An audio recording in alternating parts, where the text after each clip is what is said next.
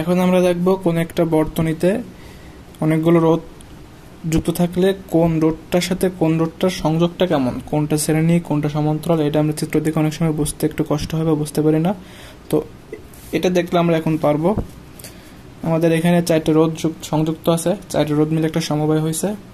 এখন এখানে R1 R2 R3 R4 কোন রোধটার সাথে কোন রোধটার সংযোগটা কেমন সেটা চিত্র দেখে আসলে বোঝা একটু কষ্ট। তো এই জন্য আমরা যে কাজটা করতে পারি, ব্যাটারির পজিটিভ প্রান্ত যেখানে ওর পরের থেকে আমরা যাত্রা শুরু করব এবং প্রত্যেকটা বিন্দুর নাম দেবো। তো এই বিন্দুর নাম আমরা দিলাম এ। এরপর এখান থেকে এ রোধের ভিতর দিয়ে আসার পর এখানে একটা বিন্দু দেওয়ার দরকার, এই বিন্দুর নাম দেবো আমি বি। আচ্ছা, এখানে একটা কথা বলি, আমি যখন এই বিন্দু থেকে এইদিকে যাচ্ছি, যার সময় আমার পথে একটা রোধ ছিল, আমি একটা রোধ পাস হয়ে আসছি। একটা রোধ পাস হয়ে আসলে বিন্দুটার নাম আর এ থাকবে না, বিন্দুর নাম বি হবে। এখান থেকে আমি এই দিকেও যেতে পারি, এখান থেকে আমি এই দিকেও যেতে পারি। তো আমি ফার্স্টে যাব যেদিকে কোনো রোধ নাই সেই দিকে। তাহলে এখান থেকে আমি এখানে আসব এবং এই বিন্দুর একটা নাম দেব। তো এখানে এই বিন্দুর থেকে এই বিন্দুতে আসতে গেলে আমাদের মাঝখানে কোনো রোধ ছিল না, তাহলে এই বিন্দুর নাম বি থাকবে, বিন্দুর নাম চেঞ্জ হবে না। এখান থেকে আমি এখানেও যেতে পারি, এখান থেকে আমি এখানেও যেতে পারি, কিন্তু এখান থেকে এই দিকে যেতে গেলে কোনো রোধ নাই, তাহলে আমি এখান থেকে এখানে আসবো এবং এই বিন্দুর একটা নাম দেব। যেহেতু মাঝখানে কোনো রোধ নাই তাহলে এই বিন্দুর নাম বি। এখান থেকে আমি এখানে আসতে পারি, মাঝখানে যেহেতু কোনো রোধ ছিল না তাহলে এই বিন্দুর নামও বি থাকবে।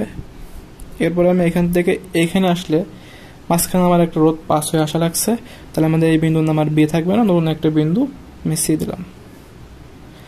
এখান থেকে আমি এখানে আসতে পারি, তো এখান থেকে এখানে আসলে মাঝখানে কোনো রোধ ছিল না, তাহলে এই বিন্দুর নাম সি। এখান থেকে আমি এখানে যেতে পারি, এখান থেকে আমি এখানে আসতে পারি, তো এখানে বিন্দুর নাম আছে, তাহলে আমি এখান থেকে এইদিকে যাব এবং এইদিকে গেলে এই মাঝখানেও কোনো রোধ ছিল না, তাহলে এই বিন্দুর নাম সি। আমি আবার প্রথম থেকে একটু বলি, আমি এখান থেকে যাত্রা শুরু করছি, এখান থেকে এই বিন্দুর নাম দেব, এখানে আসবো, মাঝখানে যদি একটা রোধ ছিল তাহলে এই বিন্দুর নাম আর এ থাকবে না, বিন্দুর নাম হবে বি। এখান থেকে এখানে আসা যায়, এখান থেকে এখানে আসা যায়। তো ফার্স্টে আমি যেদিকে রোধ নাই ওই দিকে যাব, তাহলে এখান থেকে আমি এখানে আসলাম, মাঝখানে কোনো রোধ ছিল না, তো এই বিন্দুর নাম বি থাকলো। এখান থেকে আমি এখানেও যেতে পারি, এখান থেকে এখানে যেতে পারি, কিন্তু এদিকে যেহেতু কোনো রোধ নাই আমি এদিকে আসবো এবং এই বিন্দুর নামও, মাঝখানে যেহেতু কোনো রোধ নাই বিন্দুর নাম বি। এখান থেকে এখানে আসতে পারি, মাঝখানে রোধ নাই, বিন্দুর নাম বি। এখান থেকে এখানে আসতে পারি, মাঝখানে যেহেতু একটা রোধ আছে তাহলে বিন্দুর নাম চেঞ্জ হয়ে বি থেকে আমি নাম দিলাম সি। এখান থেকে এখানে আসলে মাঝখানে কোনো রোধ নাই, বিন্দুর নাম সি। এখান থেকে এখানে আসলে মাঝখানে কোনো রোধ নাই, বিন্দুর নাম সি। এখন বিন্দুগুলো দেওয়ার পর এখানে আমাদের মোট কয় প্রকারের বিন্দু, এ বি সি, 3টে বিন্দু। তাহলে এখানে আমি 3টে বিন্দু দেব, A B C, A B C. এখন আমার প্রত্যেকটা রোধের কাছে যাই, আমাদের R1 রোধ, R1 রোধের দুই প্রান্ত বিন্দুর নাম কি, এ এবং বি। তাহলে আমি এ এবং বি এই দুইটি বিন্দুর মাঝখানে R1 রোধ দেব। এরপরে R2 রোধ, R2 রোধের দুই প্রান্ত বিন্দুর নাম কি, বি এবং সি। তাহলে এবং বি ও সি বিন্দুর মাঝখানে আমি R2 রোধ দেব। এরপর R3 রোধের দুই প্রান্ত বিন্দুর নাম কি, বি এবং সি। তাহলে বি এবং সি এটার মাঝখানে R3 রোধটা দেব।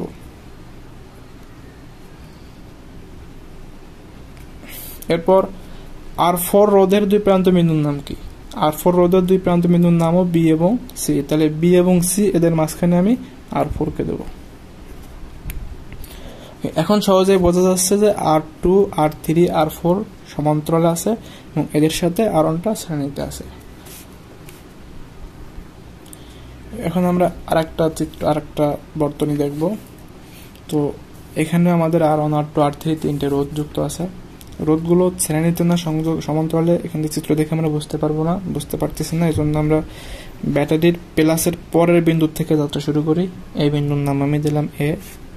এখান থেকে আমি এখানে আসতে পারি, তো এই বিন্দুর নামও এ থাকবে কারণ মাঝখানে কোনো রোধ ছিল না। এখান থেকে আমি এখানে আসতে পারি, এই বিন্দুর নামও এ, যেহেতু মাঝখানে কোনো রোধ ছিল না।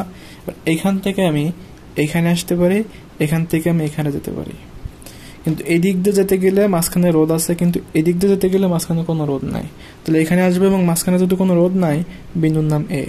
এখান থেকে আমি এখানে আসতে পারি, এই বিন্দুর নামও এ থাকবে, মাঝখানে কোনো রোধ ছিল না। এখান থেকে আমি এখানে আসতে পারি, মাঝখানে কোনো রোধ নাই, বিন্দুর নাম এ। এখান থেকে আমি এখানে আসতে পারি, এখান থেকে আমি এখানে যেতে পারি।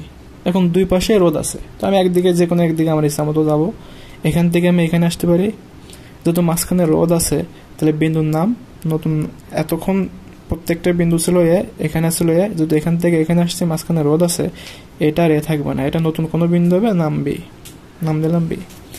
এখান থেকে আমি এখানে আসতে পারি, যেহেতু এখানে আমার হয়ে গেছে, তাহলে এখান থেকে আমি এখানে আসবো। এখানে আসলে মাঝখানে কোনো রোধ নাই, তাহলে এই বিন্দুর নামও বি। এখান থেকে আমি এখানে আসতে পারি, মাঝখানে যেহেতু কোনো রোধ নাই, বিন্দুর নাম বি। এখান থেকে এখানে আসতে পারি, মাঝখানে কোনো রোধ নাই, বিন্দুর নাম বি। এখান থেকে এখানে আসলে মাঝখানে কোনো রোধ নাই, বিন্দুর নাম বি, এখানে বি। এখন আমাদের এখানে মোট দুই প্রকারের বিন্দু আছে, এ এবং বি। তাহলে এখানে আমি দুটো বিন্দু দিই, এ বি, এ বিন্দু, বি বিন্দু। এখন আমি আরোহণ রোধ দেখি, আরোহণ রোধের দুই প্রান্ত বিন্দুর নাম এ এবং বি। তাহলে আমি এ এবং বি বিন্দুর মাঝখানে আরোহণ রোধটা দিলাম। এখন আট্ট রোধের দিকে যাই, আট্ট রোধেরও দুই প্রান্ত বিন্দুর নাম এ এবং বি। তাহলে আমি এ বিন্দু এবং বি বিন্দুর মাঝখানে আট্ট রোধটাকে দিই। এখন R3 রোধ, R3 রোধেরও দুই প্রান্ত বিন্দুর নাম এ এবং বি।